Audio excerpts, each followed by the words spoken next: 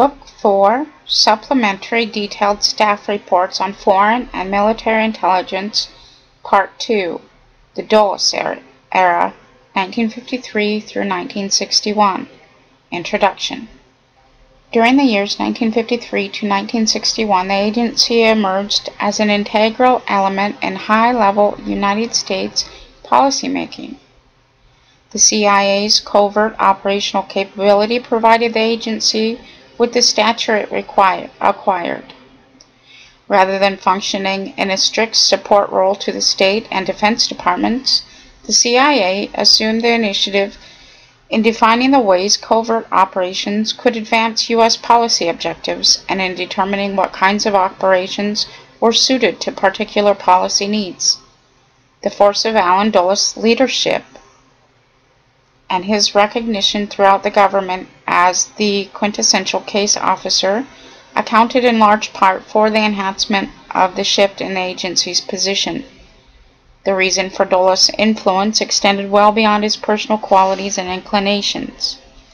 The composition of the United States government, international events, and senior policymakers' perception of the role the agency would play in the United States foreign policy converged to make Dulles' position in the government and that of the agency unique in the years 1953 to 1962. The 1952 election brought Dwight D. Eisenhower to the presidency. Eisenhower had been elected on a strident anti-communist platform advocating an aggressive worldwide stance against the Soviet Union to replace what he described as the Truman administration's passive policy of containment. Eisenhower cited the communist victory in China, the Soviet occupation of Eastern Europe, and the Korean War as evidence of the passivity which had prevailed in the United States government following World War II. He was equally strong in calling for an elimination of government corruption and removal of communist sympathizers from public office.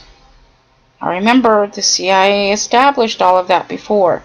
So at this presidency, he's fear-mongering the sheeple. The administration is telling the sheeple what they want the sheeple to hear. But all of these civil wars were created by nothing but the CIA through congressional action. And I'll read on. This was not simply election rhetoric. The extent to which the urgency of the communist threat had become a shared perception is difficult to appreciate. By the close of the Korean War, a broad consensus had developed about the nature of Soviet ambitions and the need for the United States to respond. In the minds of government officials, members of the press, and the informed public, the Soviets would try to achieve their purposes by perpetrating and subverting governments all over the world. Or so they said. The accepted role of the United States was to prevent that expansion. Washington policymakers regarded the Central Intelligence Agency as a major weapon, both offensive and defensive, against communism. By 1953, the agency's contributions in the areas of political action and paramilitary warfare were recognized and respected. The CIA alone could perform many of the activities seemingly required to meet the Soviet threat.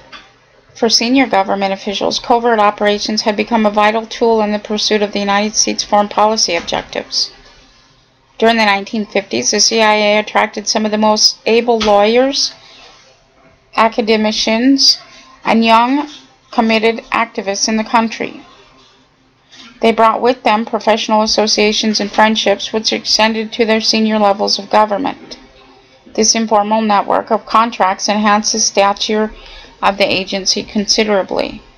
Men such as Frank Wisner, Desmond Fitzgerald, then in the Far East Division of DDP and later Deputy Director for Plans, C. Tracy Barnes, the Special Assistant to Wisner for Paramilitary and Psychological Operations, William Bundy, an analyst in the Office of National Estimates, Kingman Douglas, former investment banker and head of OCI, and Loftus Becker, then Deputy Director for Intelligence, had developed a wide array of contacts which bridged the worlds of government, business law, journalism, and politics at their highest levels.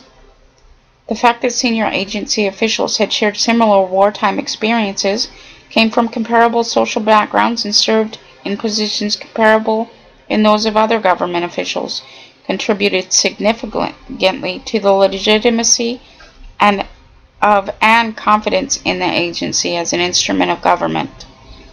Moreover, these informal ties created a shared consensus among policymakers about the role and direction of the agency. At the working level, these contracts were facilitated by the agency's location in downtown Washington. Housed in a sprawling set of buildings in the center of the city, along the reflecting pond at the mall and elsewhere, agency personnel could easily meet and talk with state and defense officials throughout the day. The CIA's physical presence in the city gave it the advantage of seeming an integral part of, rather than a separate element of the government. No one was more convinced than Allen Dulles that the agency could make a special contribution to the advancement of the United States foreign policy goals. Dulles came to the post of DCI in February 1953 with an extensive background in foreign affairs and foreign espionage. By the time of his appointment, his interest and his view of the CIA had been firmly established. The son of a minister, Dulles was raised in a family which combined strong sense of moral purpose with a long tradition of service at senior levels of government. This background gave Allen Dulles and his older brother John Foster the opportunity to participate in international affairs and brought a dimension of the conviction to their ideas and opinions. Before becoming DCI, Dulles' background included 10 years in the Foreign Service with assignments to the Versailles Peace Conference, Berlin, and Constantinople. Law practice in New York followed after the outbreak of World War II. William Donovan called on Dulles to serve in OSS. Dulles was assigned to Bern, the center for OSS activities against the Germans, where he developed a dazzling array of operations against the Germans and Italians. After the war, Dulles returned to law practice in New York. He served as consultant to DCI's Vandenberg and Hillenkotter, and in 1948 President Truman and Secretary Forrestal asked him to participate in the National Security Council survey of the CIA. So here they are surveying themselves. Isn't that nice? He joined the agency in January 1951 as the Deputy Director for Plans. Later that year, he replaced William Jackson as DDCI, a position he held until February 1953, when he was named Bedell Smith's successor. Dulles' experience in the Foreign Services, OSS, and the law, coupled with his naturally gregarious personality, had won him a vast array of domestic and international contracts in government, law, and the press.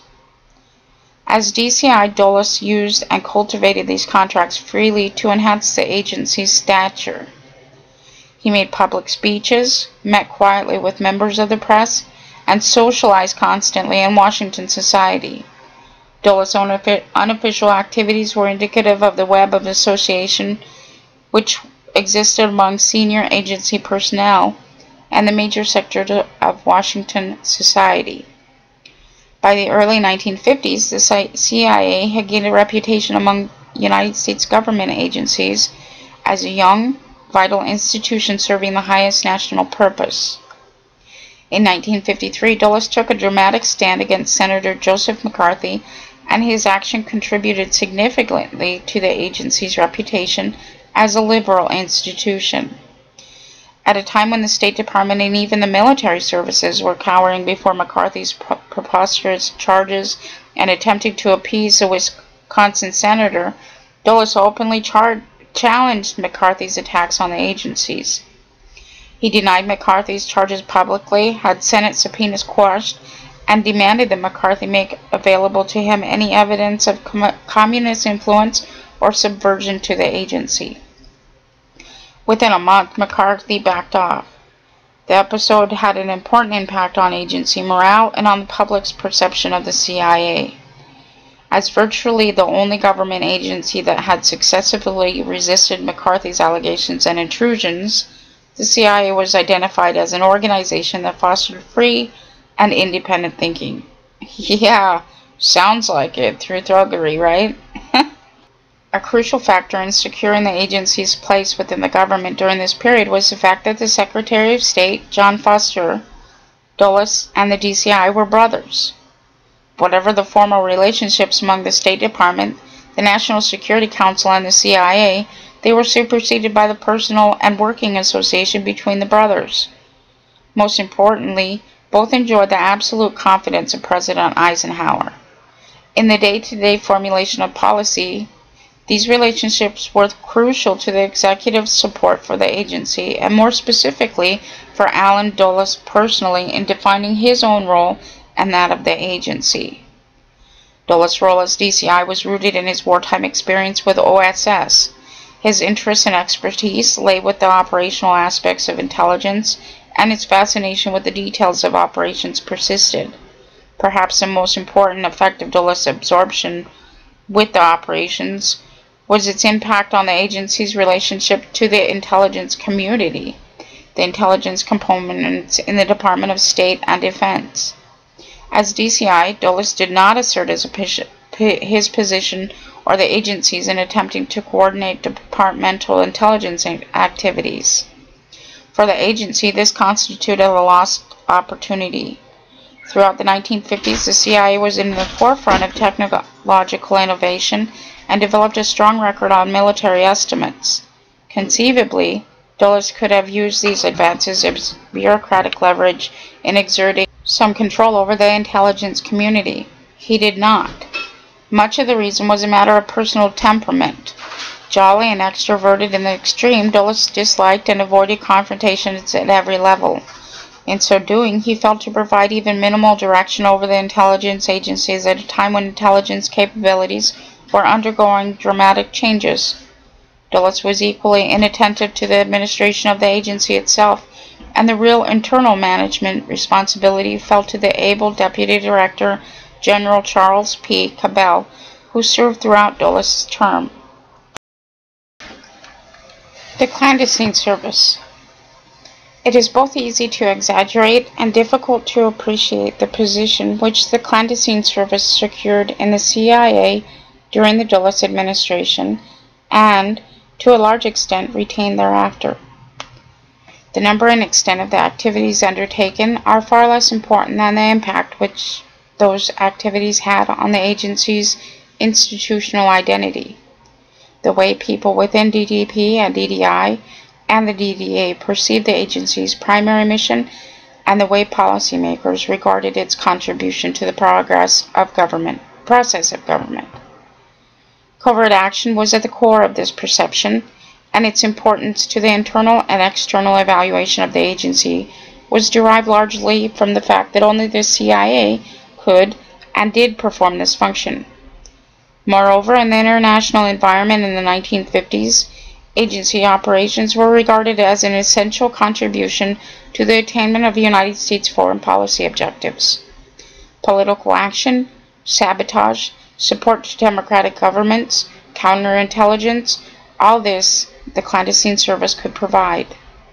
The agency also benefited from what were widely regarded as its operational successes in this period. In 1953 and 1954, two of the agency's boldest, most spectacular covert operations took place: the overthrow of Premier Mohammad Mossadegh in Iran and the coup against President Jacob Albans Guzman of Guatemala. Both were allegedly communist-associated leaders and replaced them with pro-Western officials. Out of these early acclaimed achievements, both the agency and the Washington policymakers acquired a sense of confidence in the CIA's capability for operational success. The popular perception was an accurate reflection of the agency's internal dynamics. The clandestine service occupied a preeminent position within the CIA. First, it had the constant attention of the DCI. Dulles was absorbed in the day-to-day details of operations, working closely with Wisner and his key subordinates. Dulles conceived ideas for projects, conferred with desk officers, and delighted in the smallest achievements. Dulles never extended comparable time and attention to the DDI. The DDP continued to command the major portion of agency resources. Between 1953 and 1961, clandestine collection and covert action absorbed an average of 54% of the agency's total annual budget. Although this percentage represented a reduction from the period of the Korean War, the weight of the agency's expenditures still fell to the DDP. During the same period, the DDP gained nearly 2,000 personnel. On its formal table or organization, the DDP registered an increase of only 1,000 personnel. However, increases of nearly 1,000 in the logistics and communications components of the DDA represented growth in support to clandestine service operations. A. Internal procedures, secrecy, and its consequences. Within the agency, the DDP was a directorate apart. Because of presumed security needs, the DDP was exempt from many of the review procedures that existed within the agency. Secrecy was deemed essential to the success and protection of DDP activities. The demands of security as defined by individuals within the DDP resulted in capricious administrative procedures. Wisner and Dulles condoned and accepted exceptional organizational arrangements. Neither man was a strong manager, and neither had the disposition to impose or to adhere to strict lines of authority. Both men believed that the functional dynamics of clandestine activities required the absence of routinization, and it was not unusual for either of them to initiate projects independent of the staffs and divisions that would ordinarily be involved. Although the Comptroller's Office was responsible for tracking budgetary expenses in the DDP on a project-by-project basis, special activities were exempt from such review. For example, foreign intelligence projects whose sensitivity required that they be authorized at the level of the Assistant Deputy Director for Plans, or above, were not included in the Comptroller's accounting. Records on the costs of such projects were maintained within the Directorate by the Foreign Intelligence staff. Often, political projects which had a highly sensitive classification were implemented without full information being provided to the DDA or to the Comptroller. The Office of the Inspector General was formally established in 1951 to serve as an intra-agency monitoring unit. Its range of duties included surveys of agency components and consideration of grievances. Until 1957, there were restrictions on the office's authority to investigate the DDP components and to examine specific operational problems within the Directorate. The DDP maintained its own inspection group staffed by its own careerists. The DDP became a highly compartmented structure in which information was limited to small groups of individuals. Throughout the Directorate, information was subject to the need-to-know rule. This was particularly true of highly sensitive political action and paramilitary operations, but it was also routine practice to limit the routing of cable traffic from the field to headquarters. Within the DDP, exceptions to standards guidelines for project approval and review were frequent. In certain cases, an operation for the identity of an agent was known only to the Deputy Director for Plans and the 2 or 3 officers directly involved. In the words of a former high-ranking DDP official, flexibility is the name of the game. A forceful case can be made in support of these procedures for reasons of counter-espionage, maximum creativity, etc. However, the arrangements place enormous premiums on the professional integrity of the individuals involved and left many decisions subject to the strains and lapses of personal judgments. The agency's drug testing program is a clear example of their excesses that resulted from a system that allowed individuals to function with the knowledge that their actions would not be subject to scrutiny from others either within or outside the DDP. Testing and experiments were conducted without the participants' prior knowledge and without medical screening, and drugs were administered without participation of trained medical or scientific personnel. One person is known to have died as a result of agency experimentations. Those responsible for the drug testing programs were exempt from routine agency procedures of accountability and approval. Blurred lines of authority continued to characterize relationships among the DDP components. As discussed earlier, the intended roles of the fundamental staffs and the geographical divisions, administrative support versus operational control, had broken down under the incentives to generate and manage projects. During this period, both the Covert Action (CA) staff and the Counterintelligence (CI) staff ran field operations while also serving as advisory and coordinating bodies for the operations conducted by the geographical divisions. The CI staff actually monopolized counterintelligence operations and left little latitude to the divisions to develop and implement their own counterintelligence activities. The staff maintained their own communications channels with the field, and CI operatives were frequently conducted without the knowledge of their respective DDP division. Chiefs, or station chiefs. The example of the CI staff is the extreme. It was derived from personal influence that CI Chief James Angleton exercised for nearly 20 years. Nonetheless, the CI staff is indicative of the compartmentalization within the Directorate that created pockets of privilege for specific operations. An important consequence of the degree of the compartmentation that existed in the clandestine service was the impact on the intelligence process. Theoretically, the data collected by the DDP field offices could have served as a major source for DDI analysis. However, strict compartmentalization prevented open contact between the respective DDP divisions and DDI components. The overriding element in the distant relationship between the DDP and the DDI was the so-called sources and methods rule. DDI analysts seldom had access to raw data from the field. In the decade of the 1950s, information collected from the field was transmitted to headquarters and summarized there for dissemination to all of the analytic components throughout the government, including the DDI. The DDP adhered strictly to its principle of not revealing the identity of its assets. Reports gave only vague descriptions of assets providing information. Intelligence analysts found this arrangement highly unsatisfactory, since they could not judge the quality of information they were receiving without some better indication of the nature and reliability of the source. Analysts therefore tended to look upon DDP information, however limited their access to it, with reservations, and relied primarily on overt materials and comment for their production efforts. Throughout Dulles' term, desk-to-desk contact between DDP officers and DDI analysts was practically non-existent. The rationale for this was to prevent individual analysis from imposing requirements on the collectors.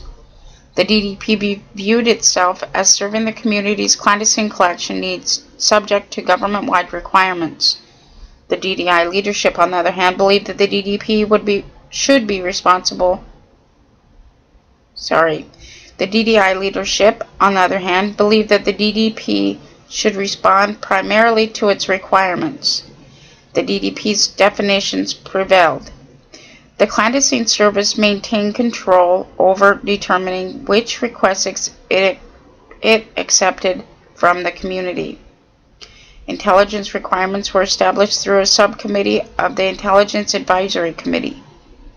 After the intelligence priorities were defined, the DDP's foreign intelligence staff reviewed them and accepted or vetoed the requirements unilaterally. Moreover, because the requirements were very general, the DDP had considerable latitude in interpreting and defining the specific collection objectives. The most significant consequence of this process was that the DDP itself essentially controlled the specific requirements for its collectors without ongoing consultation with the DDI. The existence of this enforced isolation between the two directorates negated the potential advantages of having collections and analysts in the same agency. Despite efforts in the 1960s to break down the barriers between the directorates, the lack of real interchange and interdependence persisted. The tolerance of flexible procedures within the DDP, the Directorate's exemption from accountability to outside components, and the DCI's own patronage gave the DDP a considerable degree of freedom in undertaking operations. In addition, the loose process of external review discussed later in this section contributed to the Directorate's independence. The DDP's relative autonomy in the agency also affected the mission and functions of the other two directorates. In the case of the DDI, the consequences were significant for the execution of the intelligence function. These patterns solidified under Dulles and shaped the long-term configuration of the agency. B. clandestine activities from 1953 through 1961. Covert action expanded significantly in the 1953 to 1961 period. Following the Korean War and the accompanying shift in the perception of the Soviet threat from military to political, the CIA concentrated its operation on political action, particularly support to electoral candidates and to political parties. The agency also continued to develop its paramilitary capability, employing it in Guatemala in 1954, the Far East, and in the ill-fated Bay of Pigs landing in Cuba in 1961. Relative to the paramilitary operations in Laos and Vietnam in the 1960s, the scale of these activities was minimal. Geographically, the order of priorities was Western Europe, the Far East, and Latin America. With the Soviets in Eastern Europe and Communist parties still active in France and Italy, Europe appeared to be the area most vulnerable to Communist encroachments. The CIA station in West Berlin was the center of CIA operations against Eastern Europe, and the German branch of the European Division was the agency's largest single-country component. By 1962, the Western Hemisphere Division had experienced considerable success in penetrating the major Communist parties in Latin America. They're just taking over everything, aren't they? Just as the agency's activities reflected certain geographical patterns, they also displayed functional patterns. In the period 1952 through 1963, the agency acquired most of its clandestine information through liaison arrangements with foreign governments.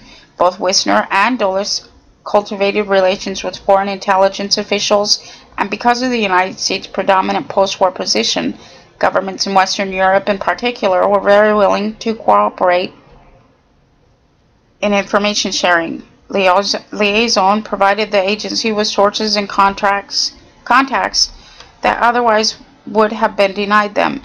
Information on individuals, on political parties, on labor movements, all derived in part from liaison. Certainly the difficulty and long-term nature of developing assets was largely responsible for the CIA's initial reliance on liaison.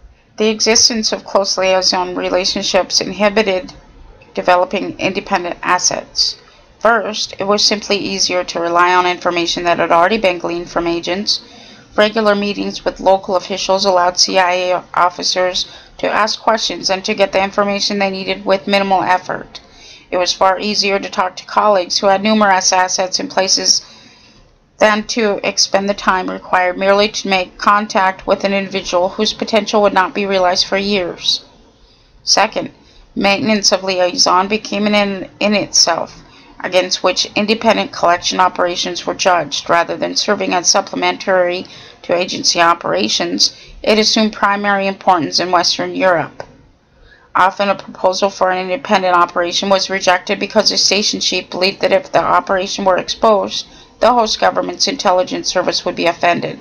Reliance on liaison did not mean that the agency was not developing its own capability. Liaison itself enhanced this agency's political action capability through the information it provided on the domestic situation in the host country.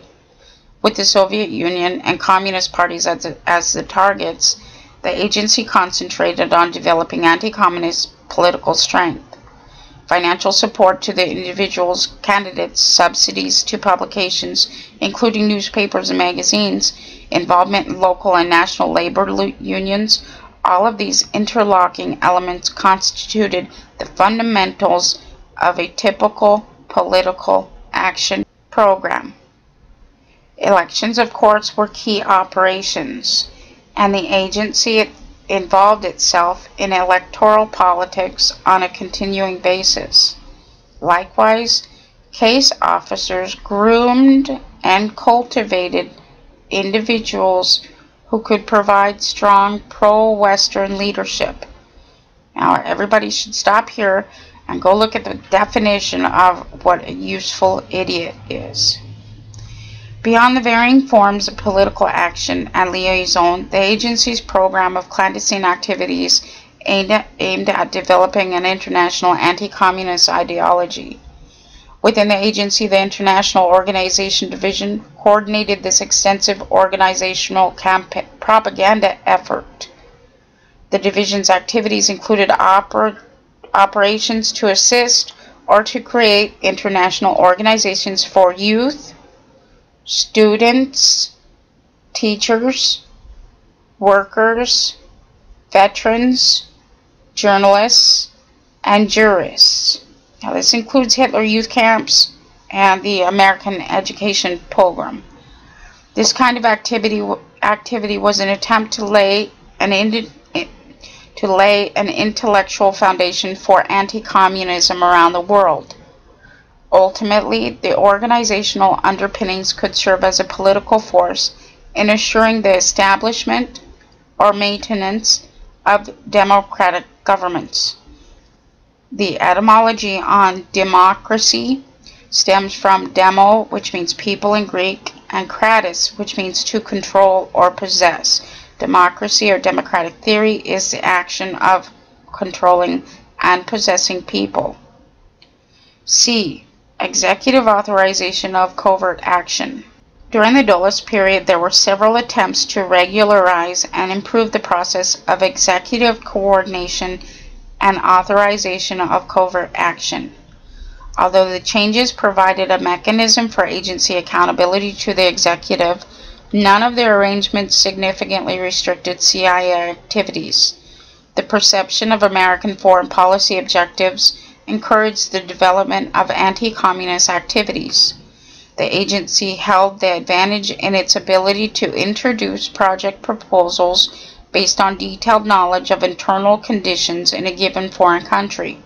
That is espionage.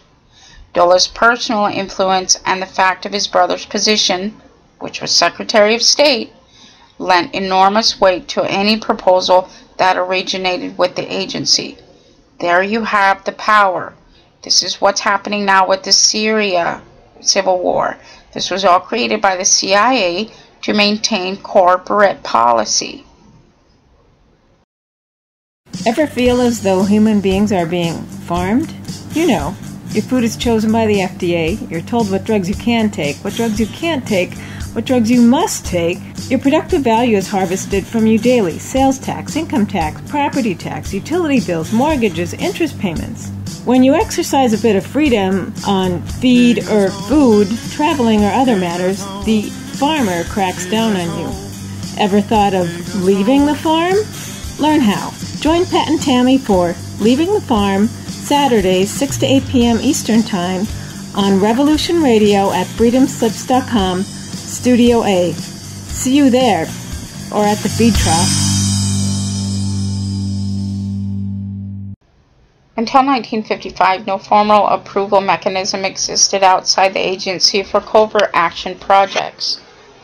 Since 1948, when covert action was first authorized, senior State Department and Defense Department officials were designated to provide only loose policy guidelines to the CIA, with the assumption that covert operations would be infrequent.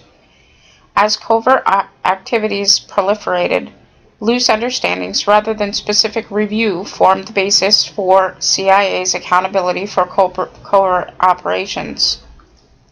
Following the Korean War, the Defense Department's role in relation to covert action became more one of providing physical support to the agency's paramilitary operations. Liaison between DoD and the CIA was not channeled through lower levels, but was handled by designated DoD representatives. For several years, there was some tension between the two agencies because the Defense Department official who was responsible for liaison was not trusted by senior agency personnel. In 1957, he was dismissed, and his replacement was able to ease relations between the two agencies. Apart from day-to-day liaison at the working level, a series of senior bodies developed over the years to provide guidance for the initiation of covert operations. The Psychological Strategy Board, or PSB, and National Security Council Subcommittee had been established in 1951. Since both departmental representatives and PSB staff members sat on the board, it was too large and too widely representational to function as a senior policy-making body. The board's definition of covert activity was also faulty, since it assumed a neat distinction between psychological operations and political and paramilitary operations. With the proliferation of activities in the latter two categories, there was a need to include these programs in the policy guidance mechanism. Where the initiative for change originated is unclear, but in September 1953, the Operations Coordinating Board, or OCB, was established to replace the PSB. Okay, that replaced the Psychological Board. So at that point in time, it became the Operations Coordinating Board, or OCB. That's PSYOPs under Operations Coordination. Although the new board's membership was restricted to deputy-level officials, it never served in an approved capacity. Moreover, its interdepartmental composition made Dulles reluctant to discuss secret operations with the OCB members.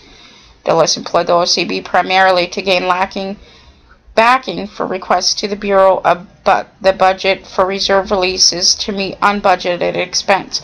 Now, what that is directly under FEMA, Federal Emergency Management Act, using psychological welfare on human beings across the globe. You have to realize what this means to you right here, right now. In March and November 1955, two National Security Council policy directives, National Security Council 5412-1 and National Security Council 5412-2, were issued, outlining revised control procedures. They established a group of designated representatives of the President and Secretaries of State and Defense to review and approve covert action projects. Irregular procedures characterized the group's functioning. The actual membership of the 5412 Committee, or Special Group as it came to be known, varied, as ad hoc task forces were organized for different situations. Neither the CIA nor the group established clearly defined criteria for submitting projects to the National Security Council body, and until 1959, meetings were infrequent. In that year, regular weekly meetings began, but the real initiative for projects continued to rest with the agency. Special group members frequently did not feel confident enough to judge agency capabilities or to determine whether a particular project was feasible. After the Bay of Pigs failure, President Kennedy requested a review of U.S. paramilitary capabilities.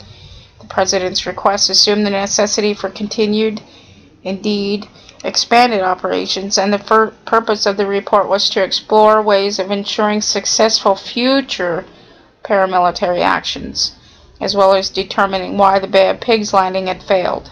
Directed by General Maxwell Taylor, the report recommended strengthening the top-level direction for operations by establishing a review group with permanent membership. As a result of the report, the standing members of the special group included George Bundy, the Special Assistant for National Security Affairs, as chairman, U. Alexis Johnson, Under Secretary of State, Roswell Gilpatrick, Deputy Secretary of Defense, the DCI, and General Lyman Lemitzer, Chairman of the Joint Chiefs of Staff. This group assumed a more vigorous role in planning and reviewing covert operations. D. Congressional Review. During the term of Allen Dulles, the Congressional Committee structure and the perception of the agency as first-line defense against communism remained the determinants in the relationship between the CIA and the Congress. Dulles himself reinforced the existing procedures through his casual, friendly approach to Congress, and he secured the absolute trust of senior ranking members. While Dulles was DCI, Richard Russell continued as chairman of the Senate Armed Services Committee. Carl Vinson remained as chairman of the House Armed Services Committee, and from 1955 to 1964, Clarence Cannon held the chairmanship of the House Appropriations Committee. Dulles' appearance before a group consisted of a tour de horizon on the basis of which members would ask questions. Yet the procedure was more perfunctory than rigorous.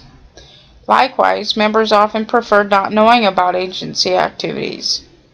Leverett Saltonstall, the former Massachusetts senator and a ranking member of the Senate Armed Services and Appropriations Committee, stated candidly, "Dominated by the committee chairman, members would ask few questions which dealt with internal agency matters or with specific operations.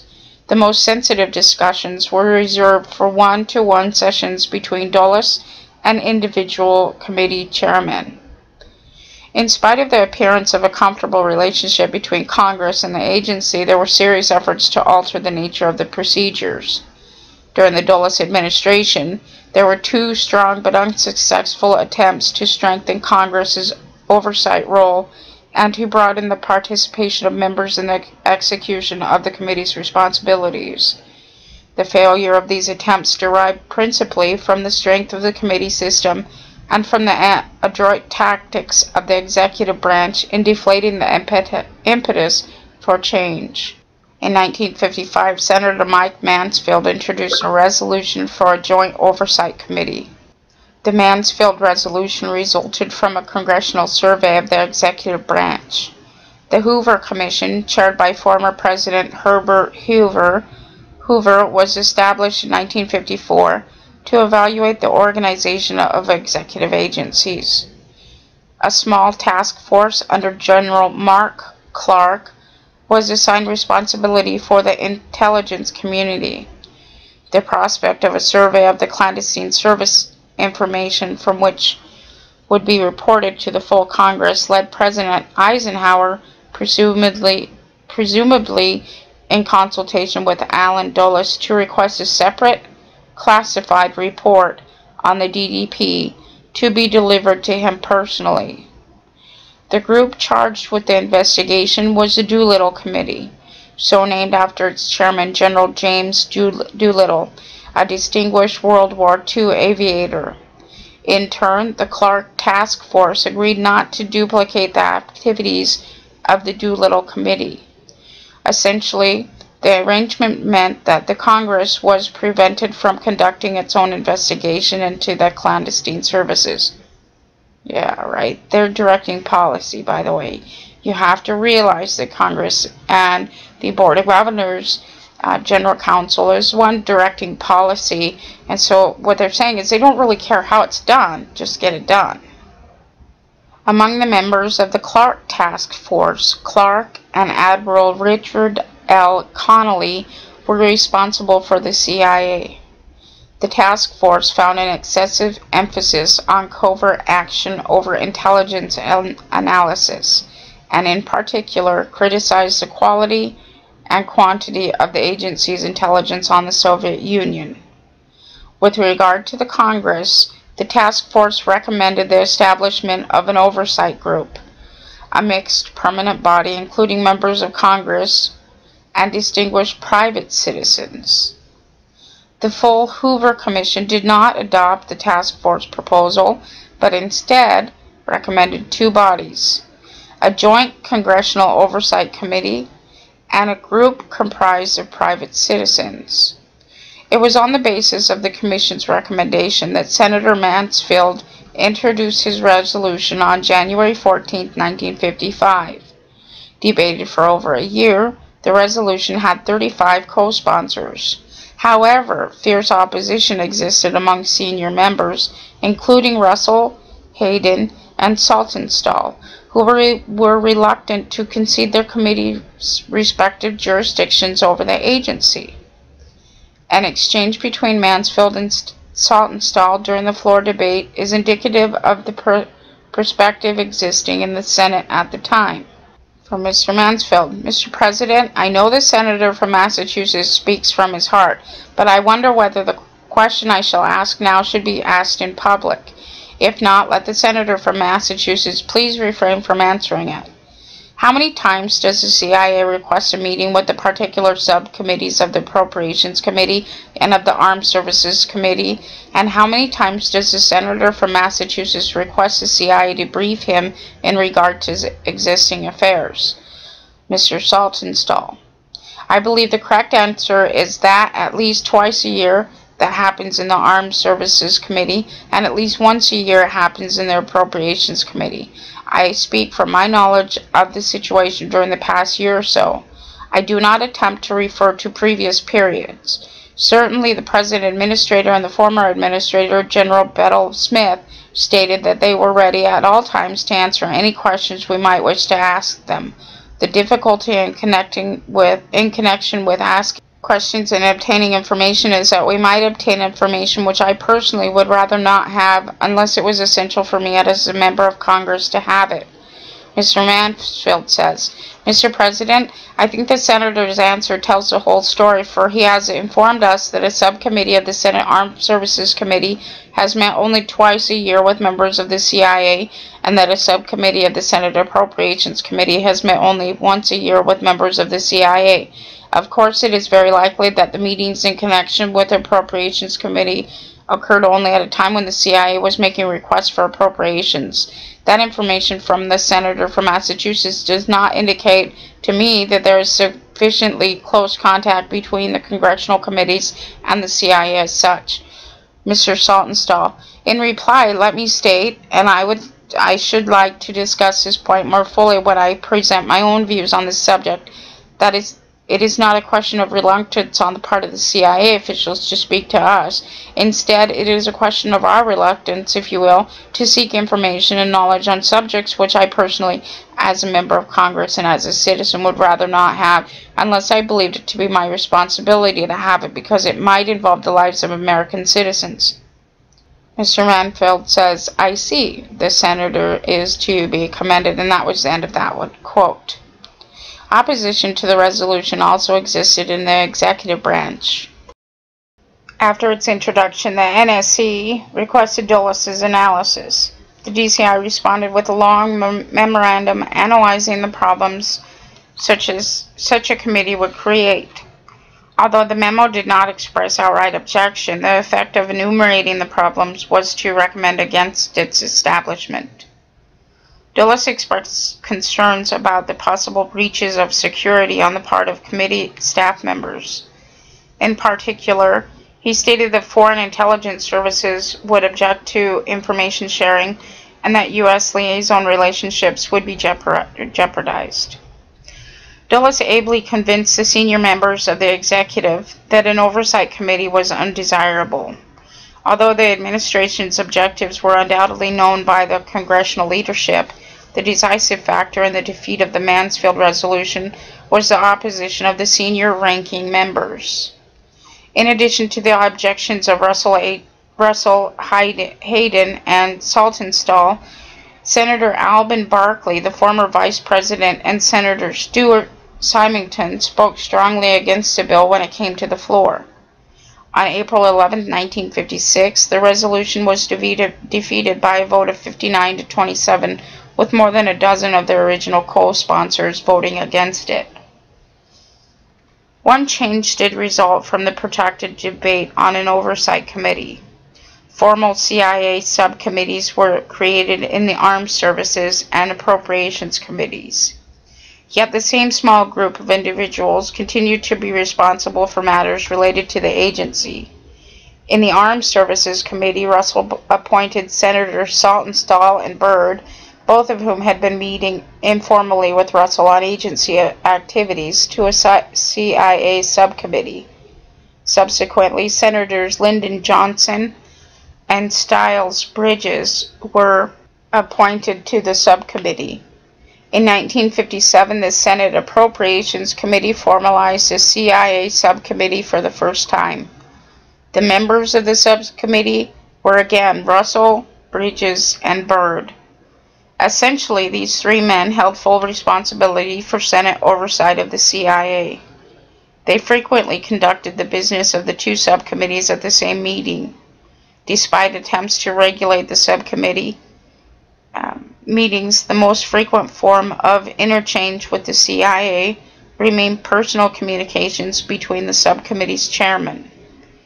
Richard Russell and Allen Dulles in 1961, following the Bay of Pigs, Senator Eugene McCarthy attempted to revive the idea of a formally designated CIA oversight committee, but his effort failed. In the House, under Chairman Carl Vinson, the Armed Services Committee formally established a CIA subcommittee chaired by Vinson.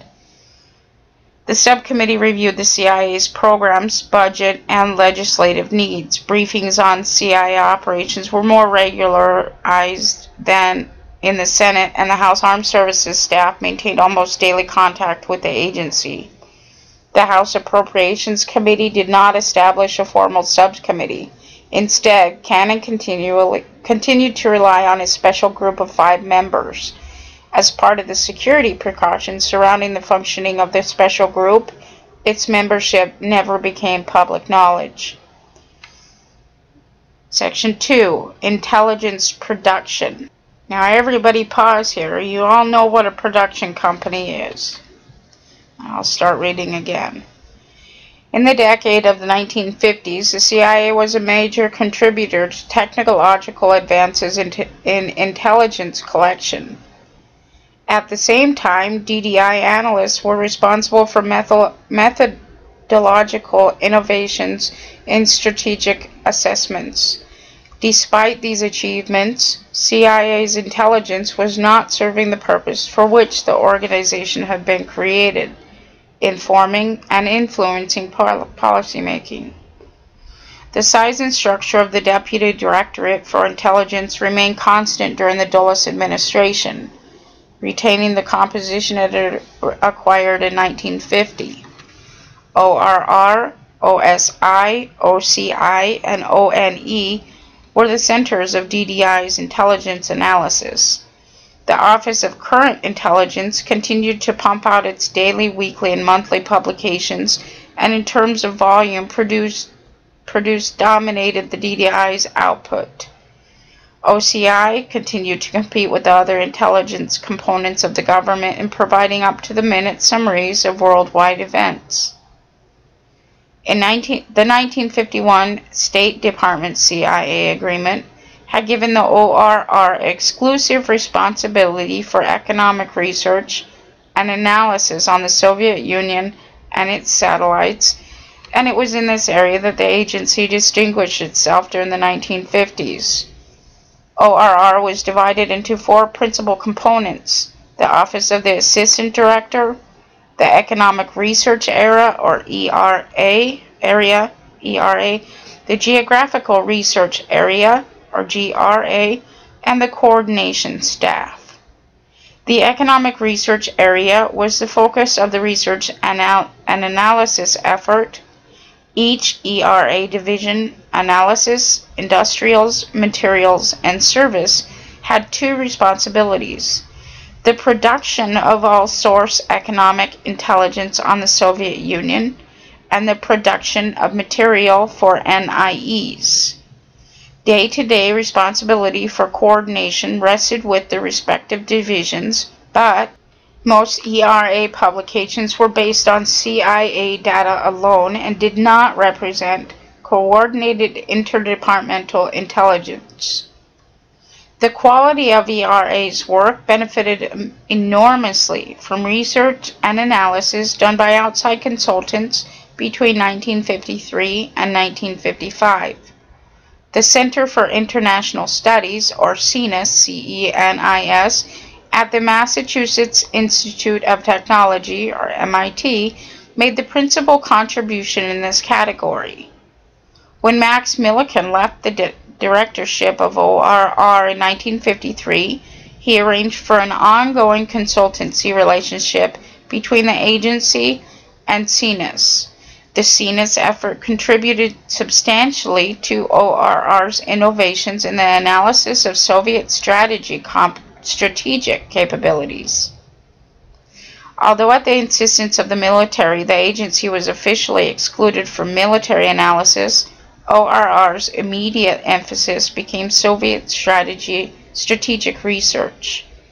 There were 2 reasons for ORR's concentration in this area. First, the prevailing fear of the Soviet threat made knowledge of the Soviet strategic capabilities a priority concern for civilian policymakers as well as the military.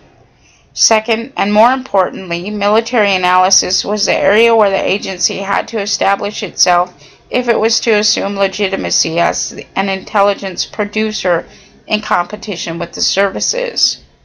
The military services constituted the agency's greatest threat in the execution of its mission, and only by generalizing strategic intelligence could CIA analysis begin to challenge the military's established position as intelligence producers.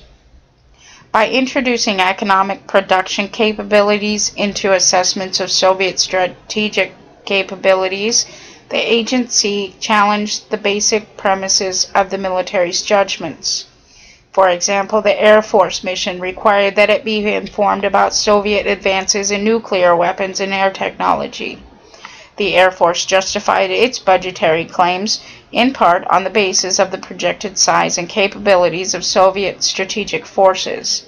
Air Force intelligence based its estimates on knowledge of Soviet technology and laboratory research, which by 1953 were well advanced. ORR based its estimates of Soviet deployments on Soviet economic production capabilities, which were severely limited as a result of the war. Consequently, ORR's methodology attributed lower strategic deployments, i.e. long-range bombers and missiles, to the Russians. ORR's contribution to the area of strategic assessments came quickly. In the mid-1950s, a major controversy developed over the Soviet Union's long-range bomber capability. The issue was complicated and intensified because the military services were then suffering post-Korean War budget cuts and were vying with one another for marginal resources. Air Force estimates that the Russians were making a substantial investment in intercontinental bombers argued for disappropriate allocations to the United States Strategic Air Command and air defense systems also belonging to the Air Force. The Navy and Army both questioned the Air Force case. In the midst of this controversy, the Office of National Estimates, drawing heavily on the work done by ORR and by CNES at MIT, produced its estimates of Soviet bomber production. The ONE assessments were more moderate than those of the Air Force.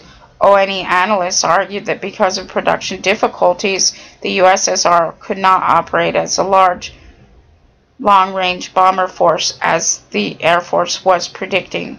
The agency's contribution to military estimates at this time marked the beginning of its gradual ascendancy over the military in strategic analysis. The real takeoff point for the agency occurred in the early 1960s with the data supplied by sophisticated overhead reconnaissance systems. Despite the agency's analytic advances, the extent to which the CIA estimates actually influenced policy was limited.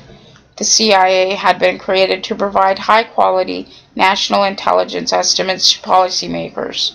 However, the communication and exchange necessary for analysts to collaborate, anticipate, and respond to policymakers' needs never really developed.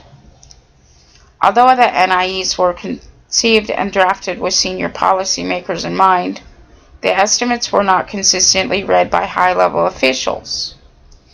Between 1955 and 1956, a senior staff member of the Office of National Estimates surveyed the NIE readership by contacting the executive assistants and special assistants of the president and cabinet officers, asking whether or not the NIEs were actually placed on their superiors' desks. The survey revealed that senior policymakers were not reading the NIEs. Instead, second and third level officials used the estimates for background information in briefing senior officials. Those are puppet masters, right? That's the board of governors standing behind everybody and puppeting them. Of all the products of the intelligence community, NIEs represented the broadest, most informed judgments available. The process of coordinating NIEs were laborious, involving protracted, painstaking negotiations over language and nuance. In these instances, where a department held views very different from those of the other agencies, a dissenting footnote in the estimate indicated the difference of opinions. The necessity to accommodate the views of numerous participants meant that the conclusions were frequently hedged judgments rather than firm predictions. To obtain the broadest possible consensus, the specificity of the evaluations had to be compromised. This indefinite quality in the estimates limited the NIE's utility for policymakers. The failure of the NIEs to serve their fundamental purpose as basic information for senior officials was indicative of the overall failure of intelligence to intersect with policy. Even in an office as small as the Office of National Estimates, where the staff never exceeded 54 professionals, close interchange did not exist between staff specialists and senior consumer officials whose policy decisions depended on specific expert information. The problem was magnified throughout the DDI. The directorate's size constituted a major obstacle to the attainment of consistent interchange between analysts and their clients. In 1955, there were 466 analysts in ORR, 217 in OCI, and 207 in OSI. The process of drafting, reviewing, and editing intelligence publications involved large numbers of individuals, each of whom felt responsible for and entitled to make a contribution to the final product.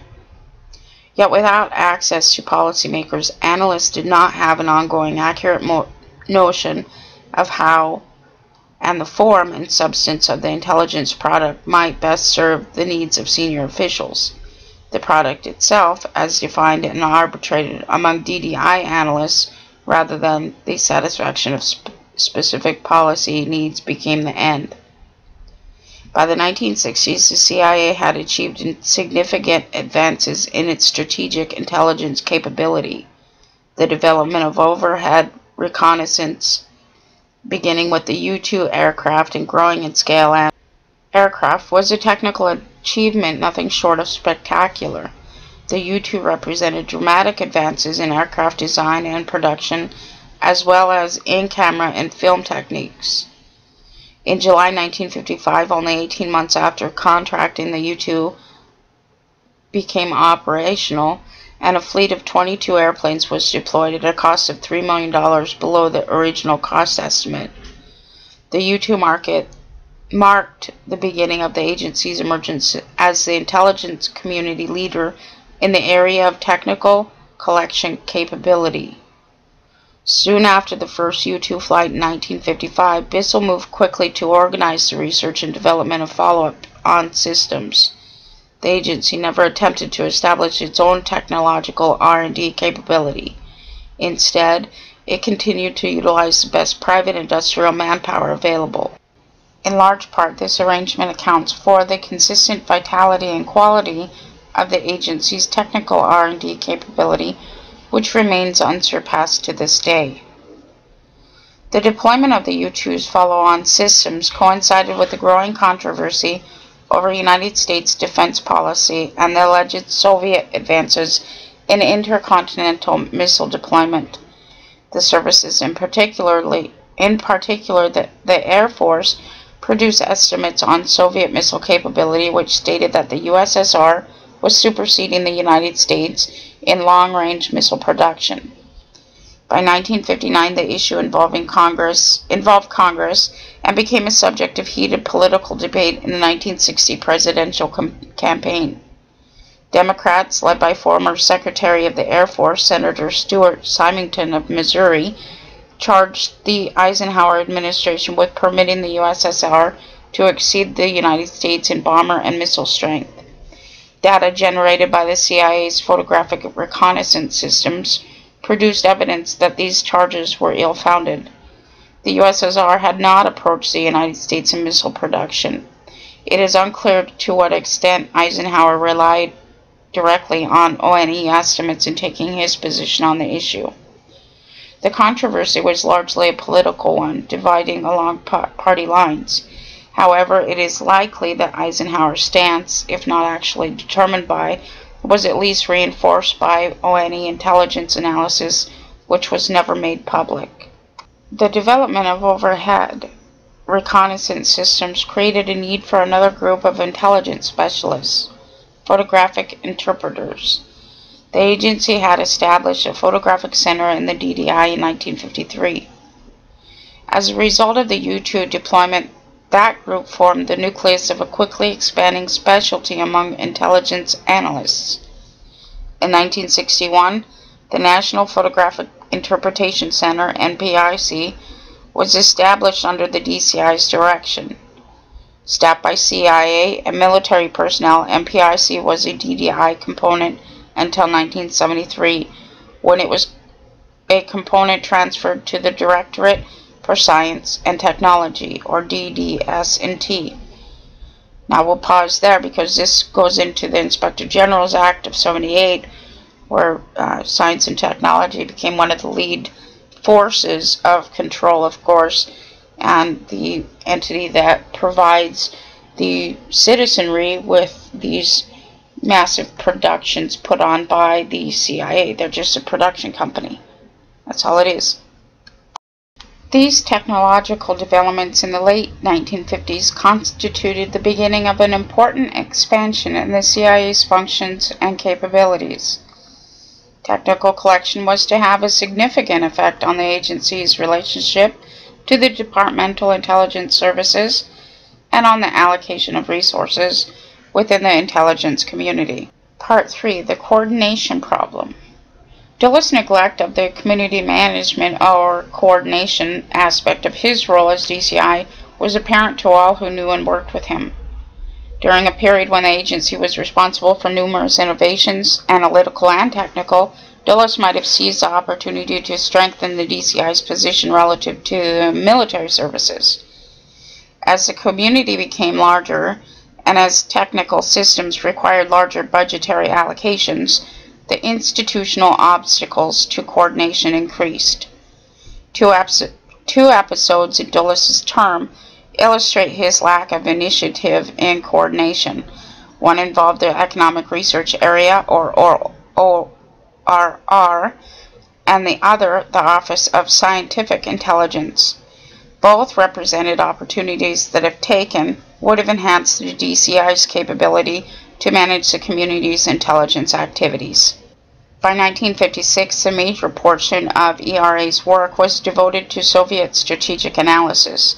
The work was scattered throughout the 4 ERA divisions, making production unwieldy and inefficient. In that year, senior ERA personnel advanced a proposal to establish a military economics branch, which would combine the fragmented military intelligence efforts then being conducted by NERA. Dulles rejected the recommendations on the grounds that the services might interpret such a move as a unilateral attempt by the agency to assume large responsibilities in their fields of primary concern. In effect, Dulles' reluctance to challenge the military services limited the agency's own work effort. More importantly, it allowed the agency's production of strategic intelligence to go without formal recognition in the community. A decision by Dulles to establish the agency's authority in the field of national military intelligence would have required a confrontation and a bureaucratic battle, neither of which Dulles was inclined to pursue. The second example involved the establishment of the Interdepartmental Guided Missiles Intelligence Committee, or GMIC, an intelligence advisory subcommittee created in 1956. Since 1949, the Office of Scientific Intelligence had wrangled with the military services over the division of responsibility for producing scientific and technical intelligence. They were producing this. Please listen very carefully. DCID 3/4, issued in 1952, stipulated that OSI's primary mission was research for basic scientific intelligence, leaving research for technical intelligence with the military.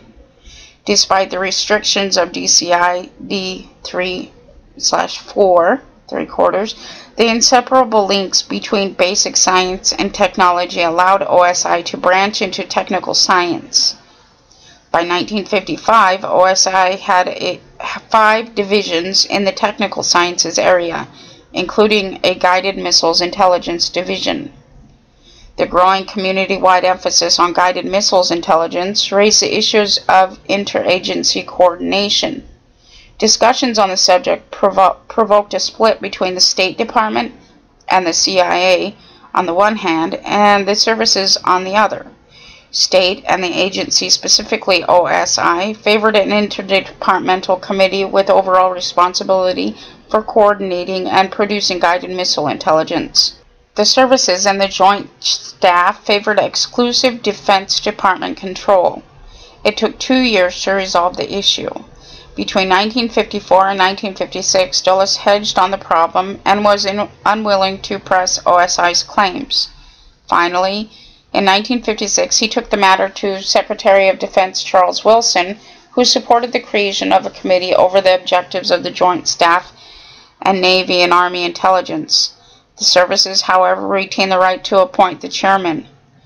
In both these instances, the organization of OCI and the formation of GMIC, Dulles had an opportunity in the first stages of new areas of intelligence production to establish a pattern of organization for the community and to assert the DCI's position. By not acting, Dulles allowed departmental procedures to become more entrenched and routinized, making later coordination attempts all the more difficult. At the time of the 1954 survey, the Clark Task Force of the Hoover Commission recognized the need for more efficient intelligence community management. The task force members recommended the appointment of a deputy director to assume internal management responsibilities for the agencies, leaving the DCI free for his coordination role. Dulles turned the recommendations around and appointed General Lucian Truscott his deputy for community affairs.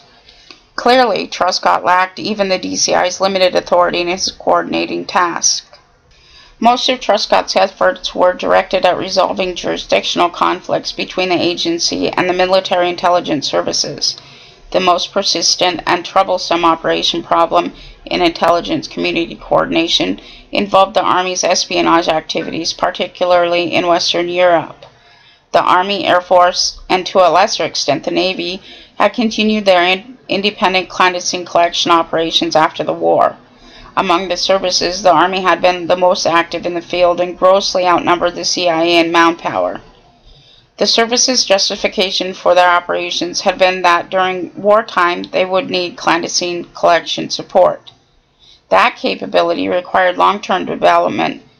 Services activities, in particular the Army's, resulted in excessive duplication of the CIA effort and frequently competition for the same agents. In 1958, Truscott succeeded in working out an arrangement with the services which attempted to rationalize clandestine collection activities. A National Security Council intelligence directive assigned the CIA the primary responsibility for clandestine activities abroad. An accompanying directive gave the DCI's designated field representatives a modified veto over the service's field activities by requiring that disagreements be referred to Washington for arbitration by the DCI and the Secretary of Defense. Although issuing new directives theoretically provided the DCI with authority over espionage activities, in practice the directives only created a means of adjudicating disputes. Military commanders continued to rely on service intelligence personnel to satisfy their intelligence requirements. To some extent, the difficulties were eased after 1959, but this was not as a result of Truscott's efforts. The principal reason was that the development of technical collection systems made heavy drains on service intelligence budgets and reduced the funds available for human collection. After 1959, Air Force activities declined sharply as the service began developing overhead reconnaissance systems. Likewise, the availability of photographic data made the Army less able to justify large budgetary allocations for human collection. Within the executive branch, there were efforts to strengthen the direction of the intelligence community. In January 1956, President Eisenhower created the President's Board of Consultants on Foreign Intelligence Activities, or PBCFIA. Composed of retired senior governmental officials and members of the professions, The PBCFIA was to provide the President with advice on intelligence matters.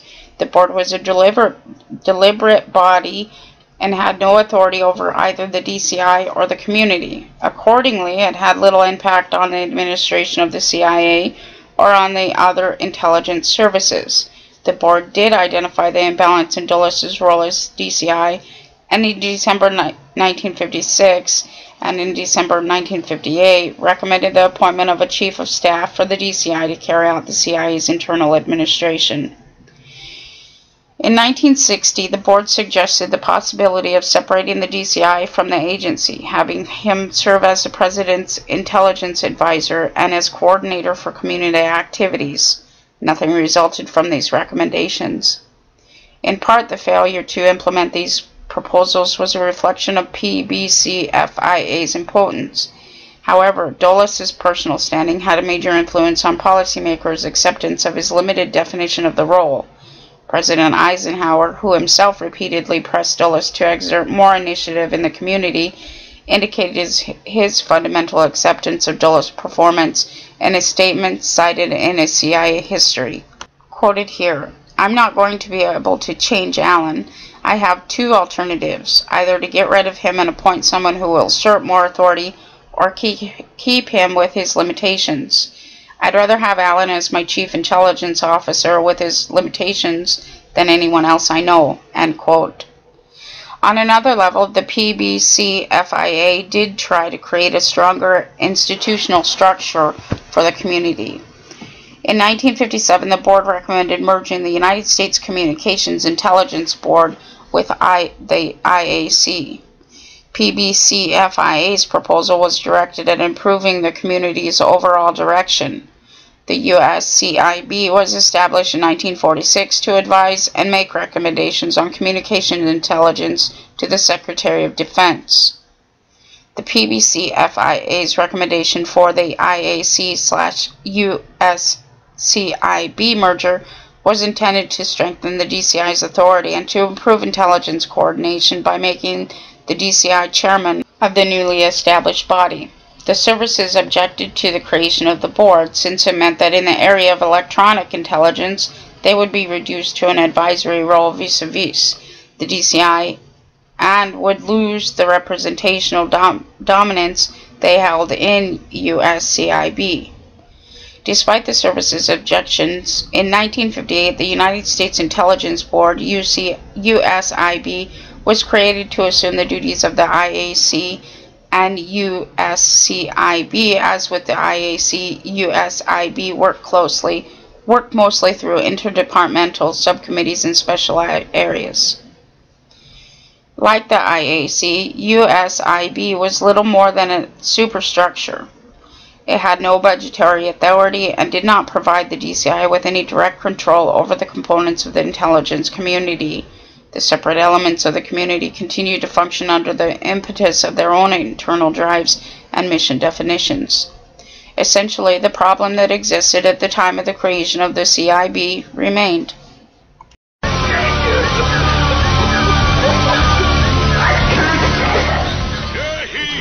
Rocco Show, everything legal plus more. You never know what you're going to hear on the Bill and Rocco Show at Revolution Radio, freedomslips.com. Is there some kind of magic status that will keep you safe from quasi-government intervention?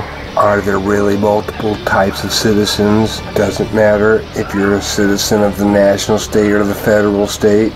Is there such thing as a sovereign state? Should you claim constitutional rights? Here at the Bill and Rocco Show, we still maintain divesting off title, do no harm, indict those that do harm as a sovereign state under 28 U.S.C. Chapter 97. You're tuned into freedomslips.com, Revolution Radio. From 1953 to 1961, a single presidential administration and consistent American policy objectives, which had wide public and governmental support, contributed to a period of overall stability in the CIA's history. Allen Dulles' orientation and policymakers' operational reliance on the agency made clandestine activities the dominant CIA mission. The ethos of secrecy within the DDP allowed the Directorate exemption from the usual accountability procedures resulting in a large degree of independence in the conduct of operations. The agency's intelligence production, though distinguished by the advances in technical collection and in analysis, had not achieved the consistent policy support role that had been the primary purpose for the CIA's creation. While Dulles may have served as a briefing officer during National Security Council meetings, in the day-to-day conduct of foreign policy, policymakers did not look to the agency for information and analysis. The agency was equally unsuccessful in fulfilling its interdepartmental coordination function. The inherent institutional obstacles to management of the community's intelligence activities, combined with Dulles's indifference to this area of responsibility, allowed the perpetuation of a fragmented government-wide intelligence effort. Part 3. Change and Routinization, 1961 through 1970. Introduction. In the 1960s, as in the previous decade, the CIA's covert operational capability dominated agency activities. Policymakers' reliance on covert action fostered the CIA's utilization of its existing operational capabilities, as well as an increase in paramilitary activities in support of counterinsurgency and military programs. In intelligence production, the agency expanded the areas of specialization, but senior government officials still did not consistently draw on the DDI's intelligence analysis or on the DCI for policy support. The most significant development for the agency during this period was the impact of technological capabilities on intelligence production. These advances resulted in internal changes and necessitated increased attention to coordinating the activities of the intelligence community. The large budgetary resources involved and the value of technical collection systems precipitated major bureaucratic battles and pointed up the increasing rather than diminishing problems surrounding interagency participation in the intelligence process. Despite the agency's internal adjustments and a sustained effort in the early 1960s to effect better management in the community, the CIA's fundamental structure, personnel, and incentives remained rooted in the early 1950s. Beginning in the fall of 1961, the CIA vacated its scattered array of buildings in downtown Washington and moved to its present structure in Langley, Virginia. Allen Dulles had lobbied long and hard to acquire a single building for the agency. Reasons of efficiency and the need for improved security dictated the move. Several locations were considered, including a building in the city. However, no single downtown structure could accommodate all the agency's employees stationed in Washington and also provided the requisite security for the clandestine component. The availability of land in Langley, 8 miles from the city, made a new building there seem the ideal solution. The effects of the move are difficult to gauge. Some have argued that the building has encouraged interchange between the DDI and the DDP, making the agency a more integrated organization. That benefit seems marginal given the procedural and institutional barriers between the two directors. A more significant effect may be on the negative side, specifically the physical isolation of the agency from the policymakers it was created to serve. In 1961, Cold War attitudes continued to shape the foreign policy assumption of the United States officials. One need only recall the militant tone of John F. Kennedy's January 1961 inaugural address to appreciate the accepted definition of the United States role. The Soviet pronouncement ending the moratorium on nuclear testing in July 1961 and the erection of the Berlin Wall a month later reinforced existing attitudes.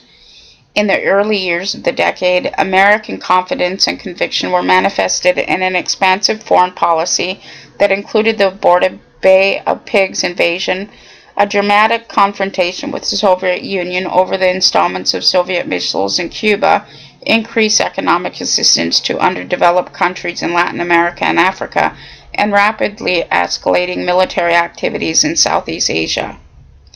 Although the American presence in Vietnam beginning in 1963 symbolized U.S. adherence to the structures of the Cold War, perceptions of the Soviet Union had begun to change.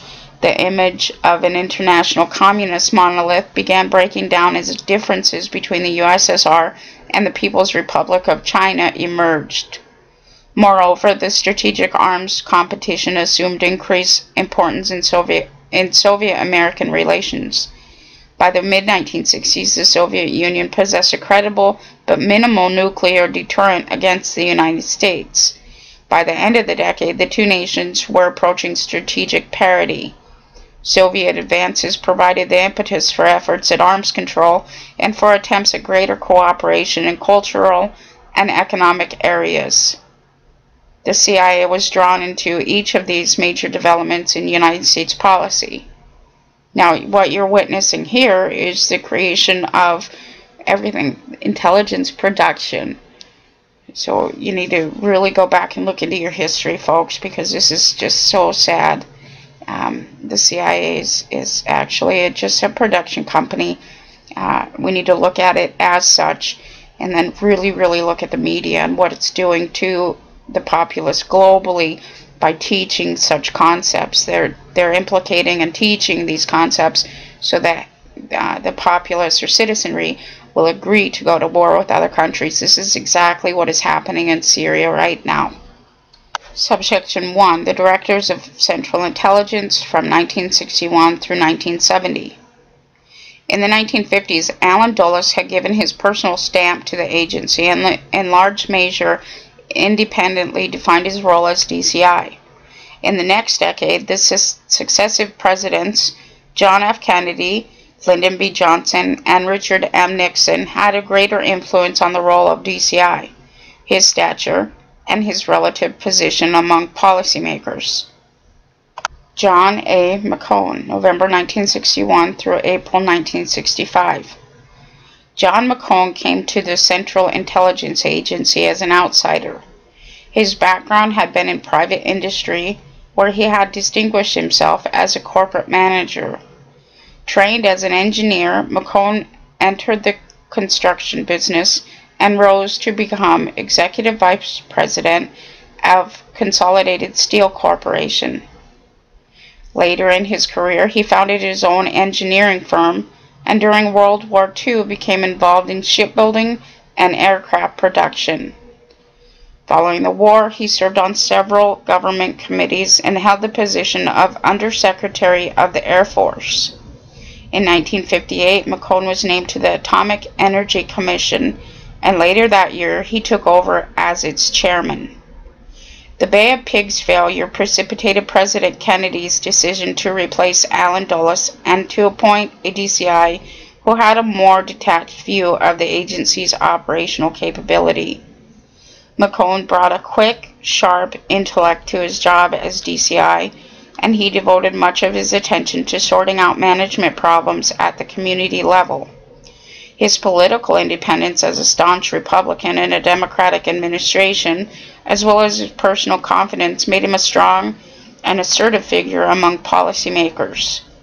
Unquestionably, the missile crisis in October 1962 solidified McCone's place in the Kennedy administration as an active participant in the policy process. The human and technical resources that the agency brought to bear, U-2 flights over Cuba, overhead reconnaissance over the USSR, supplemented by agents in both places, clearly identified the agency's contribution in a period of crisis and enhanced McCone's position as DCI. McCone resigned in 1965 because Lyndon Johnson had not accorded him the stature and access he had enjoyed under Kennedy. Vice Admiral William Rayborn, April 1965 through June 1966.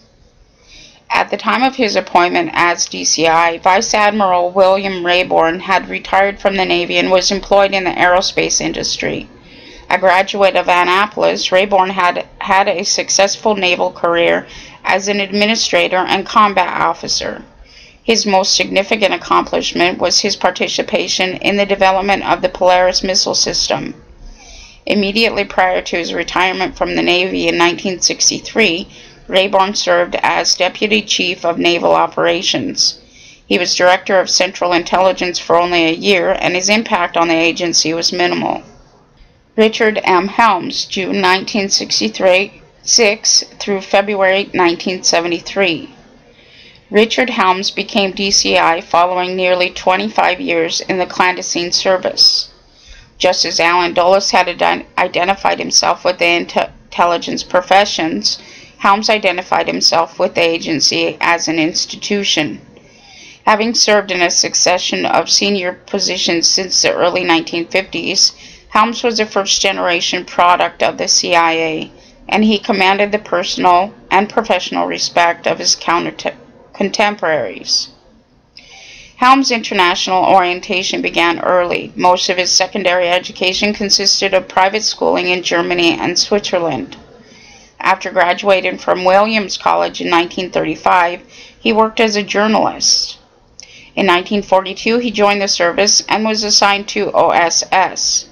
Helms remained an intelligence officer through the transitions to SSU and the Central Intelligence Group. As a member of the CIA's Office of Special Operations, he rose to become Deputy Assistant Director for Special Operations. An excellent administrator, he served as Assistant Deputy Director for Plans, ADDP, under both Wisner and Bissell. In 1963, Helms was named DDP and was appointed Deputy Director of Central Intelligence, DDCI, under Rayborn. As Director of Central Intelligence, Helms' interest remained on the operations side, and he did not display a strong interest in the management problems related to the intelligence community. One colleague stated that during his term as director, Helms ran the DDP out of his hip pocket. Helms labored under the difficulty of two presidents who were not receptive to the DCI's function as senior intelligence officer. Lyndon Johnson was mired in Vietnam and bent on military victory. Richard Nixon had an inherent distrust of the agency and preferred to work within his White House staff. Neither president gave the DCI the opportunity to fulfill his role as chief intelligence advisor. Subsection 2. The Clandestine Service. A. Clandestine Activities 1961 through 1970. The clandestine service dominated the agency's activities during this period. In budget, manpower, and degree of DCI attention accorded the DP, clandestine operations remained the CIA's most consuming mission. The DDP continued to function as a highly compartmented structure with small groups of individuals responsible for and privy to selected activities. That ethos unquestionably fostered and supported the development of such excessive operations as assassination plots against foreign leaders. Nonetheless, the policies and operational preferences of the executive branch dictated the priorities in the agency's activities. Evidence of communist guerrilla activities in Southeast Asia and Africa convinced President Kennedy and his closest advisors, including Robert Kennedy and General Maxwell Taylor, of the need for the United States to develop an unconventional warfare capability. Counterinsurgency, as the U.S. effort was designated, aimed at preventing communist-supported military victories without precipitating a major Soviet-American military confrontation. Simultaneously, the CIA was called on to develop and employ its paramilitary capabilities around the world. In the decade of the 1960s, paramilitary operations became the dominant CIA clandestine activity, surpassing covert psychological and political action and budgetary allocations by 1967. Political action, propaganda, and operations involving international organizations continued. By the early 1960s, the DDP had developed the infrastructure, assets in place, which allowed the development of continuing activities. The combination of the paramilitary surge and self-sustaining operations made the period of 1964 to 1967 the most active for the execution of covert activities. In the 1950s, the administrative arrangements in the DDP were highly centralized. The DDP or his assistant, the ADDP, personally approved every project initiated either at headquarters or in the field. By 1960, the delegation of approval authority became a bureaucratic necessity. Because the number of projects had proliferated, no one or two individuals could either efficiently act on or competently make judgments on the multitude of proposed activities. In 1960, a graduated approval process began to develop in the DDP, whereby station chiefs and division chiefs were authorized to approve projects, depending on cost and potential risk factors. The more sensitive projects were referred to the ADDP, the DDP, or the DCI. The extent to which the procedural changes affected the number and nature of projects approved is unclear. Under the direction of the Kennedy administration, paramilitary programs were initiated in Cuba, Laos, and Vietnam. The failure of the Bay of Pigs did not diminish senior officials' conviction that the U.S. had to take offensive action against the Cuban government. It is difficult to appreciate the near obsession that characterized attitudes towards Fidel Castro in the first 2 years of the Kennedy administration. The presence of an avowed communist leader 90 miles from the Florida coastline was regarded as an intrusion on U.S. primacy in the Western Hemisphere and as a direct threat to American security. Between October 1961 and October 1962, the agency conducted Operation Mongoose. The program consisted of collection, paramilitary, sabotage, and political propaganda activities aimed at discrediting and ultimately toppling the Castro government. Mongoose was administered through a special headquarters task force, Task Force W, that was comprised of some of the most able DDP idea men and operators. Describing the intensity of the agency's effort and the breadth of activities that were generated, one former Task Force W member stated, quote, "It was very simple. We were at war with Cuba," end quote. The Cuban effort coincided with a major increase in the agency's overall Latin American program. The perception of a growing Soviet presence in the Western Hemisphere, both politically and through guerrilla activity in Peru, Bolivia, and Colombia, resulted in a 40% increase in the size of the Western Hemisphere Division between 1960 and 1965. In the early 1960s, the decolonization of Africa sparked an increase in the scale of CIA clandestine activities on that continent. CIA actions paralleled growing interest on the part of the State Department and the Kennedy administration in the Third World countries, which were regarded as a line of defense against the Soviet Union. The government-wide assumption was that the Soviet Union would attempt to encroach on the newly independent African states. Prior to 1960, Africa had been included in the European or Middle Eastern Division. In that year, it became a separate division. Stations sprang up all over the continent. Between 1959 and 1963, the number of CIA stations in Africa increased by 50.5%. Apart from limiting communist advances through propaganda and political action, the agency's African activities were directed at gaining information on Communist China, the Soviet Union, and North Korea. The agency's large-scale involvement in Southeast Asia began in 1962 with programs in Laos and Vietnam. In Laos, the agency implemented air supply and paramilitary training programs, which gradually developed into full-scale management of a ground war. Between 1962 and 1965, the agency worked with South Vietnamese government to organize police forces and paramilitary units. After 1965, the CIA engaged in a full-scale paramilitary assistance program to South Vietnam. The CIA program paralleled the escalating U.S. military commitment to South Vietnam. The agency's extensive operational involvement in Southeast Asia had a tangible impact on the leadership within the DDP. By 1970, large numbers of individuals began retiring from the agency. Essentially, these were the first-generation CIA professionals who had begun their careers in the late 1940s. Many were OSS veterans who had been promoted to senior positions early and remained. As these men began leaving the agencies, many of their positions were filled by individuals who had distinguished themselves as in Southeast Asia-related activities. In the clandestine service, the present Deputy Director for Operations, his predecessor, the Chief of the Counterintelligence Staff, and the deputy chief of the Soviet East European Division all spent considerable time in the Far East at the height of the agency's effort there. By the end of the decade, the level of covert operations began to decline.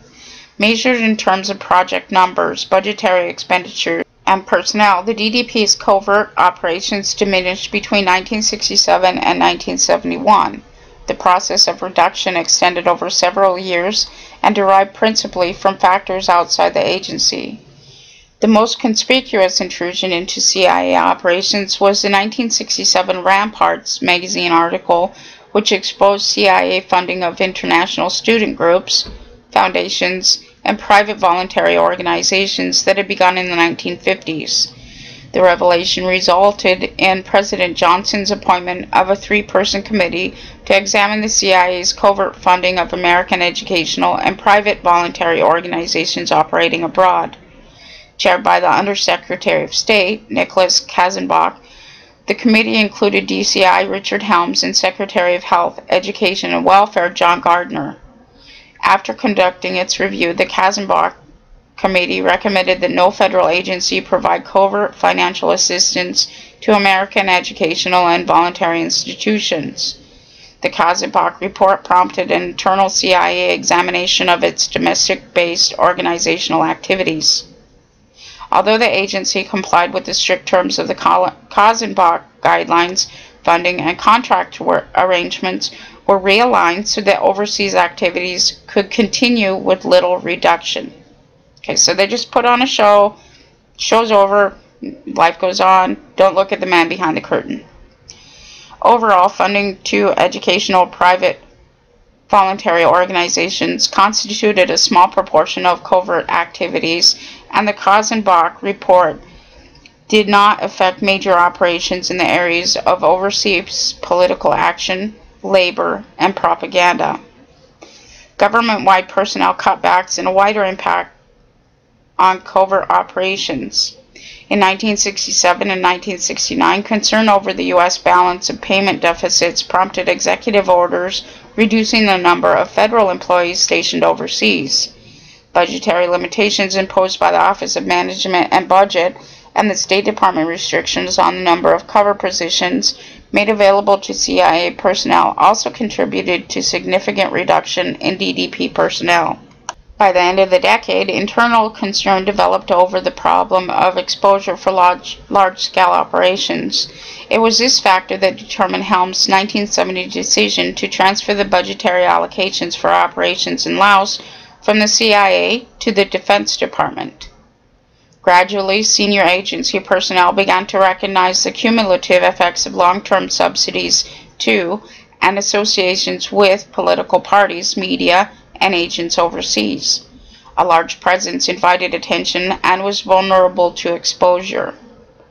During this period of escalation and decline in covert operations, clandestine collection was also undergoing some changes. As indicated in the preceding chapter, in the 1950s, much of the DDP's clandestine information had, for a variety of reasons, come from liaison relationships with host governments.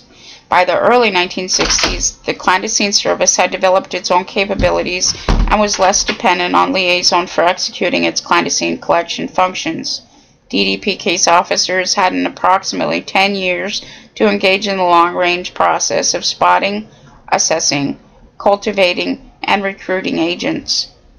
As Deputy Director for Plans from 1962 to 1965, Richard Helms attempted to upgrade the DDP's clandestine collection and missions.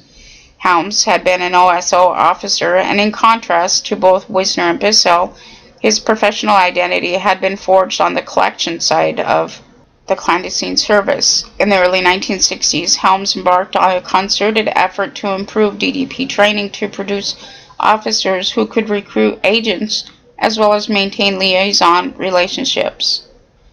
Technological developments had a major impact on clandestine collection targets, the specific objects of an agent's collection effort. From at least the early 1950s, information related to Soviet strategic capabilities was a continuous priority for clandestine human source collection. However, the difficulties of access to the Soviet Union in Eastern Europe, the so-called denied areas, left even the most basic information out of the reach of human collection. Reconnaissance filled the gap, providing hard data on Soviet strategic deployments, locations of missile sites, production centers, and transport facilities. With the acquisition of these broad categories of information, human collection was redirected to more specific targets, including research and development. Subsection B, Executive Authorization. During the 1962 through 1970 period, procedures for executive authorization of covert action projects became more regularized, and criteria for approval became more strictly defined. In large part, these procedural changes reflected a belated recognition that covert operations were no longer exceptional activities undertaken in extraordinary circumstances. Instead, covert operations had become an ongoing element in the conduct of U.S. foreign policy and required formalized channels of review and approval. Although the approving bodies went through a number of name changes and adjustments in membership, fundamental assumptions governing review remained the same. Each group functioned in a way that blurred accountability for decisions. No participant was required to sign off on individual decisions, and the frequency of meetings was irregular. The absence of strict accountability was intentional. By shielding the president and senior officials from direct association with covert operations, it was possible for the chief of state to publicly deny responsibility for an exposed operation. Such was the theory. In fact, as the Soviet attack on the U-2 in May 1960 illustrated, the president was historically assumed ultimate responsibility for U.S. actions. During the Kennedy administration, the special group served as a review body for covert action. The Taylor Report in June 1961 redefined the membership of the group in an effort to ensure better review and coordination for the anticipated expansion in paramilitary activities. It was not until 1963 that formal criteria developed for submitting covert action projects to the group. Until then, the judgment of the DCI had determined whether an agency-originated project was submitted to the group and its predecessor bodies for authorization. In 1963, project costs and risk became the general criteria for determining whether a project had to be submitted to the special group. Although the specific criteria were not established in writing, the agency used $25,000 as the threshold amount, and all projects at that level and above were submitted for approval. Agency officials judged the relative risk of a proposed project, its potential for exposure, possibility for success, and political sensitivity. The Kennedy administration's initiation of large-scale paramilitary activities resulted in the creation of two additional working groups, the Special Group on Counterinsurgency, or CI, and the Special Group Augmented. The Special Group CI had only 3 members: General Maxwell Taylor, the President's military advisor, McGeorge Bundy, the Assistant for National Security Affairs, and Attorney General Robert Kennedy. Established in January 1963, the Special Group CI was to provide coordination for counterinsurgency programs. The Special Group Augmented was responsible for supervising only one operation, Mongoose. The members of this body included McGeorge Bundy, Deputy Secretary of Defense Roswell Gilpatrick, Undersecretary of State U. Alexis Johnson, Chairman of the JCS Lyman Lemnitzer, McCone, Taylor, and Robert Kennedy. The Special Group Augmented engaged in close supervision of and liaison with CIA officials regarding the execution of the Mongoose program. Following the disbandment of the operation in October 1962, the Special Group Augmented was dissolved. The changes that occurred under Lyndon Johnson and Richard Nixon demonstrated that the review process remained subject to the working habits and preferences of individual presidents. During the Johnson administration, the special group was renamed the 303 Committee. However, the real forum for National Security Council level decisions became the, quote, Tuesday lunches, end quote, a luncheon meeting at the White House that included President Johnson, Helms, McNamara, Bundy, later his successor Walt Rostow, the chairman of the Joint Chiefs of Staff and press secretary to the President. These discussions were dominated by the subject of military operations in Vietnam, and the informality of the meetings fostered consensual fuzziness rather than hard choices. In February 1970, the Basic Directive Governing Covert Action Authorization, or National Security Council 5412/2, was replaced by National Security Decision Memorandum NSDM 40. That directive spelled out the duties of the newly designated 40 Committee, which replaced a special group as the executive decision-making body on covert operations. NSDM 40 restated the DCI's responsibility for coordinating and controlling covert operations. Its only real modification from 5412/2 directive was a provision that the 40 Committee annually review covert action projects previously approved. A major shortcoming in the review process was the limited number of projects subject to external authorization. The vast majority of covert action projects were initiated and approved within the agency. Moreover, whole categories of projects were exempt from outside authorization. Covert political action projects, those involving political parties, the press, media, and labor unions, are often made possible and supported by the existence of clandestine collection projects. The assets maintained through these projects provide access and information and serve as conduits for resources. Despite their importance to covert action projects and their frequently indistinguishable function, such projects were not defined as covert action and therefore were exempt from external authorization. In the field, covert action coordinates between the State Department and the CIA was a continuing problem. Since the relationship between ambassadors and chiefs of station was not strictly defined, consultation between state and CIA was uneven. Ambassadors were generally informed of broad covert action programs undertaken in the host country, but frequently did not know the details. Identities of agents, methods of action, scope of the program. Some ambassadors preferred not to know the extent of CIA activity, regarding it as a diplomatic liability to be too closely identified with the CIA. Still, it was not unusual for ambassadors themselves to recommend or request the initiation of covert intervention to bring about political conditions more favorable to the U.S. policy. In each case, the kind of information an ambassador received was dependent on his preference for being informed, his disposition to assert his prerogatives, and his relationship with the CIA station chief. Efforts to improve coordination and to give the ambassador a more formalized role were ineffective. In 1961, President Kennedy addressed a letter to all ambassadors indicating their responsibilities to oversee and coordinate all embassy activities. A similar letter was addressed to ambassadors by President Nixon in 1969. These presidential initiatives did not fundamentally alter relationships in the field. Having no direct authority over the station chief, an ambassador could only make requests in his capacity as head of the country team, the ranking government agency representatives posted to the embassy.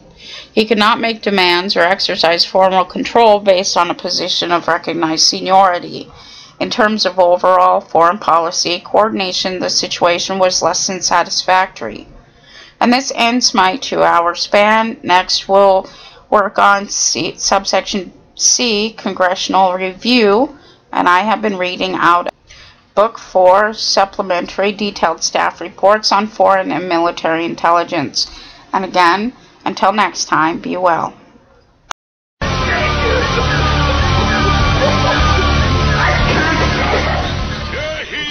Rocco Show, everything legal plus more. You never know what you're going to hear on the Bill and Rocco Show at Revolution Radio, freedomslips.com.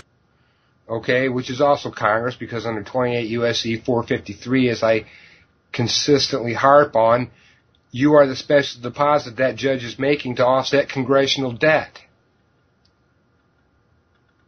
God, I get tired of hearing these alternative news stations talking about the The bankers, the bankers, the bankers. And they have no idea who the bankers are.